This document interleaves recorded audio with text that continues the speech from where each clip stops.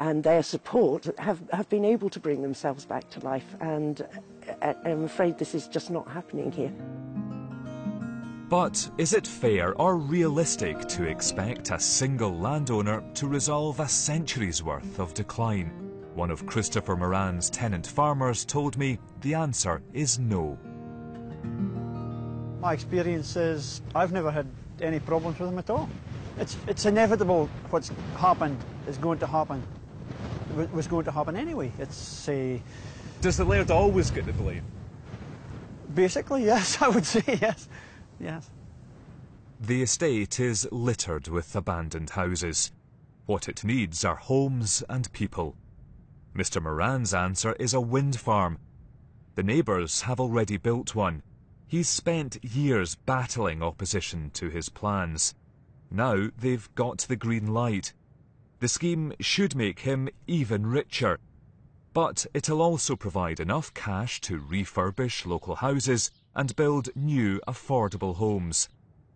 The reality for the community here is it's Mr. Moran's vision or nothing. Is it right that someone with your financial backing can come to a community like this, buy the land and exert so much influence over the community? Well, you see, I would put it back to you the other way round. That if you don't have landowners such as myself who are thinking about the regeneration, the sustainable regeneration of these types of estate. Remember, this is 1,100 feet over sea level. The type of conditions that we have to experience in the winter are extreme. So the sort of investment that's necessary to bring about sustainable regeneration is substantial. If you end up splitting up estates like this, where is that type of investment going to come from? Where are the running losses of estates like this going to come from over many, many, many decades? It's time to head south again, but something's troubling me. The message I'm getting from landowners, large and small, is that owning land doesn't make you rich. In fact, operating an estate has sounded like a kind of public service provided by benefactors with deep pockets. But is that the whole story? We asked the leading rural estate agents, Knight Frank, to pull together some numbers for us, and they show investing in land is a very lucrative proposition indeed. Money invested in land performed 4 times better than the stock market over the last 10 years. That's almost as good as gold. And agricultural land, unlike most property, isn't itself taxed. Profits from any activity on the land are, and taxes are paid when land is sold or transferred. But exemptions mean taxes on sale or transfer often don't apply, which leads to some very odd quirks. Anders Holch Poulsen, a Danish multimillionaire, is now Scotland's second largest private landowner. He owns 160,000 acres. Danish nationals pay tax on all the land they own, regardless of where it is. That means Anders Holch Poulsen is paying a tax on his land and property in Scotland to the Danish government. Put another way, tax revenue raised here is paying for schools and hospitals in Denmark. What it does is it exposes the fact that we've never really properly thought about how we govern land, how land is owned, who owns it, how we should tax it. We've never thought about that in a coherent way. You know, land in Britain has predominantly been an issue about class politics, actually, and about the haves and the have-nots. You know, Britain is a country that's never really had a revolutionary moment, so we haven't done what the French did, and well, it makes me feel we're not living in a modern country. No one's expecting a revolution, but landowners are under growing pressure from MPs. They've launched an investigation into whether landowners pay enough tax and deserve the agricultural subsidies they receive. The man leading that investigation isn't known for pulling his punches. We want to clarify whether or not the amount of money that big landowners, rich landowners get is justified, whether or not they make a fair contribution by paying the complete amount of tax that they should, and see whether or not the balance is right. I think there's an extent to which the big landowners see themselves as being in Scotland but not really of Scotland. I mean, that they're above it all, that they don't really like the oiks or the rough coming along and asking questions. I mean, they're willing enough to take public money, but they're not really keen on having the public question the privileges and rights that they have. Landowners and farmers are no different to anyone else. They pay tax where tax is due in this country, but of course they have tax planning, much like you and I would do. And that's normal, and it's a good business practice. You're under intense scrutiny at the moment. The Parliamentary Select Committee are looking at this. You're going to lose this argument, aren't you? No, we're not. No, and, you know, I'm all in favour of scrutiny because we've got a good and very positive story to tell, so bring it on. It was perhaps a little surprising to hear Doug being quite so relaxed about the possibility of wide-ranging changes to the tax system, because if I was a big landowner, I'd know I have potentially a lot to lose. North, south, east, now west. There's one place I have to visit if I'm going to understand why this debate really matters. To hear how changes in land ownership can change the way people live their lives. That place is the Isle of Egg.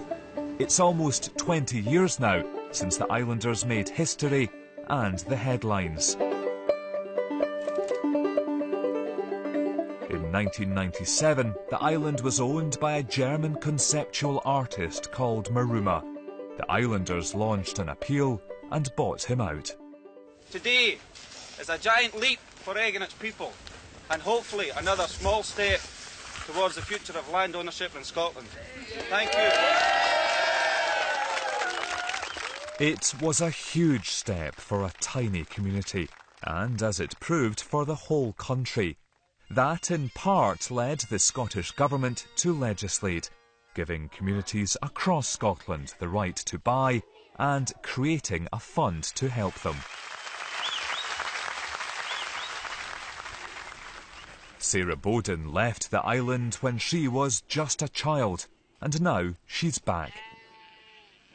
I came back 4 years ago, and prior to that I was a music journalist on the Observer newspaper in London, and now I farm this side of the island with my parents. We took over the tenancy of my uncle's farm. Her partner Johnny has come with her. Bizarre as it may seem, he's busy running his own record label, From a Caravan on Egg. Johnny and Sarah are just two of the young people who the buyout has brought to Egg.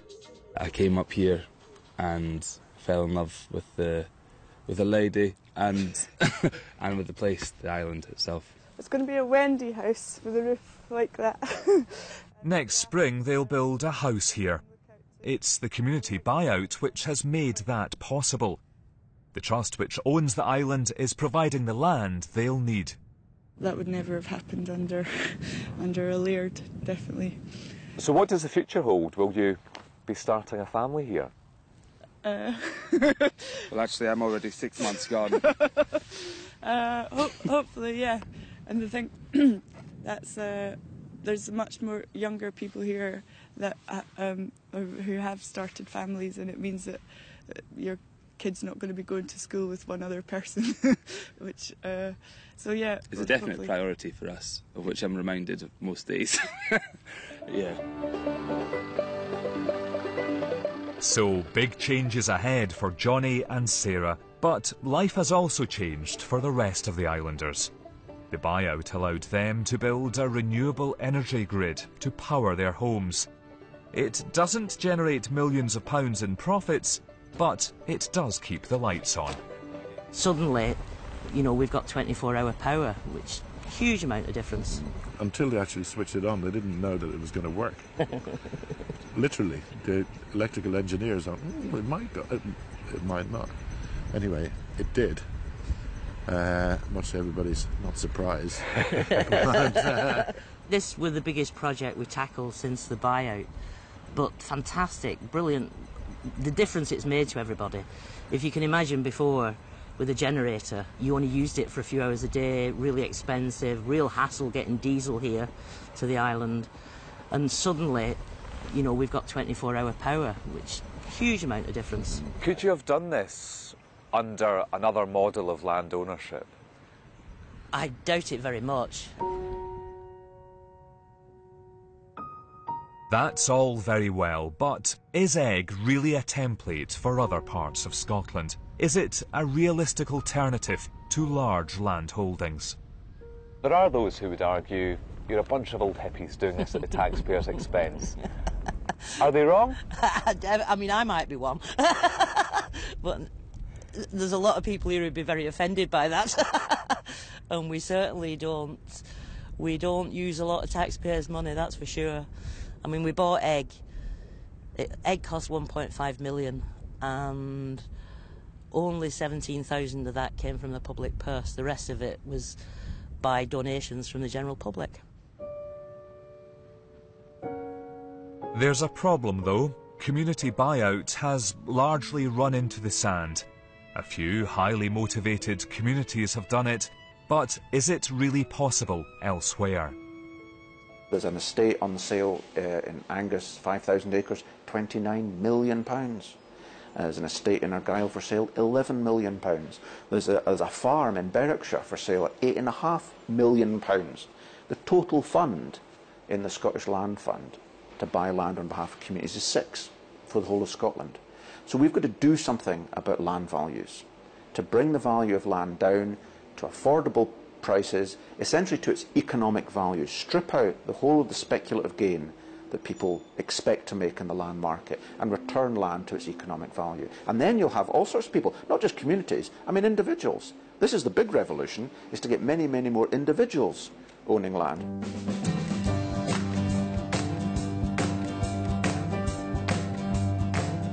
I set out to meet the men who own Scotland. That's what I've done, and they've told me they're doing a good job. Their message, if it ain't broke, don't fix it. But no one's been able to explain to me how the system we've inherited is fair. In just a few months' time, ministers will receive a report from a team of experts who are studying land reform. We're told to expect radical proposals, proposals which could change Scotland forever. I'm confident that the Land Reform Review Group will come forward with radical proposals. That's what we've charged them to do, and I'm keen to see what they come forward with in April. But certainly my party genuinely believes that there should be a fair distribution of land, that communities should have access to land to fulfil their aspirations, and that's something I think we're setting out a vision as to what we want to achieve. And if in decades to come we still have a pattern of land ownership across Scotland, certainly rural Scotland, where our landscape is dominated by big traditional sporting estates, will that be a failure of government? I think if we don't see a fair distribution of land, then with Parliament we will have failed the people of Scotland. Ministers are being cautious. The process towards land reform is at a very sensitive stage, but it would be a mistake to forget that within the SNP there is a deep-seated desire to see change. Change is coming. We just don't know what form that change will take, and I'm not sure the government does either.